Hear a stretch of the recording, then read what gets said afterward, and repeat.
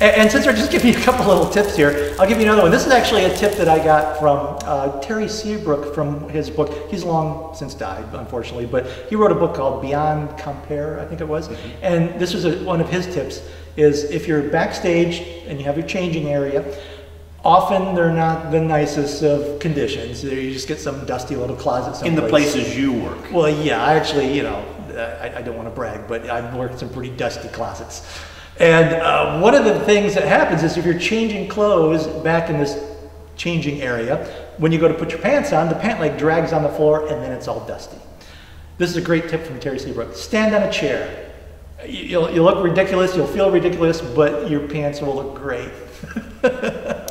Stand on a chair when you're putting on your show pants, because that way they don't drag on the floor. Of course, you might want to practice this once or twice, because if you're up on the chair and suddenly you realize you have to stand on one leg while you're putting your pants on, you lose your balance. Well, your pants are not only going to be dusty, but your leg is going to be broken too. So you might want to rehearse changing on a chair.